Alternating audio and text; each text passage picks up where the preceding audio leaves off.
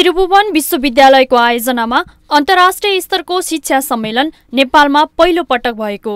ललितपुरमा भएको 2 दिने सम्मेलनमा नेपालसहित चीन, अमेरिका, बेलायत, जापान, फिनल्यान्ड, भारत, सिङ्गापुरका विशिष्ट ख्यातिप्राप्त प्राध्यापकहरूको सहभागिता रहेको छ। सम्मेलनमा 10 वटा फरक कार्यपत्र प्रस्तुत गरी छलफल हुनेछ।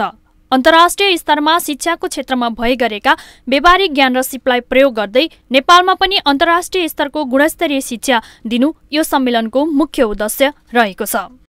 संसारभरिको कुनै पनि राम्रो विश्वविद्यालयमा पढ्नु र हामी कहाँ पढ्नु उस्तै हो। हामी कहाँ पढ्न सक्नुहुन्छ कम पैसामा। अहिले नै धेरै बाहिर खर्च गरेर पढ्न जरुरी छैन। हामी कहाँ पढेर बाहिर गएका विद्यार्थीहरू संसारका राम्रा विश्वविद्यालयमा टप र्याङ्किङमा स्कोर गरेका छन्, पिएचडी गरेका छन् र ती काम गरेका छन्।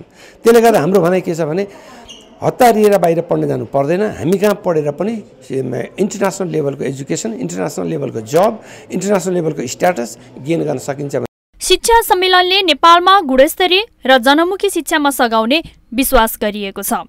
नेपालको तर्फबाट त्रिभुवन विश्वविद्यालयले एउटा र अन्तर्राष्ट्रिय जगतका 3 जनाले 9 वटा कार्यपत्र प्रस्तुत गर्ने कार्यक्रम रहेको छ। नेपालले वर्षेनी विकासका लागि गुणस्तरीय शिक्षा भन्दै करोडौं बजेट छुट्याउँदै आएको छ, तर त्यो सबै बालुवामा पानी सरह भएको छ। नेपालको शिक्षा प्रणाली व्यावहारिक हुन नसक्दा नेपालले शिक्षामा फड्को मार्न सकेको छैन।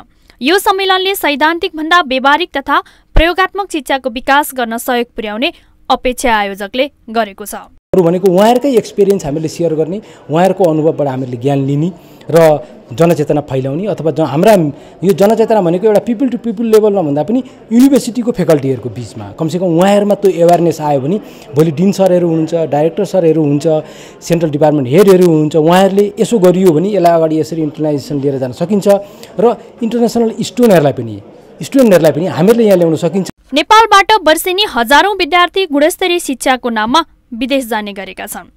यसबाट अरबौं बराबरको रकम बाहिरिने गरेको छ। त्यति मात्र होइन, शिक्षण क्षमता भएका युवाहरू पढाइको क्रममा विदेश जाँदा उतै पलायन हुने क्रम समेत बढेको छ।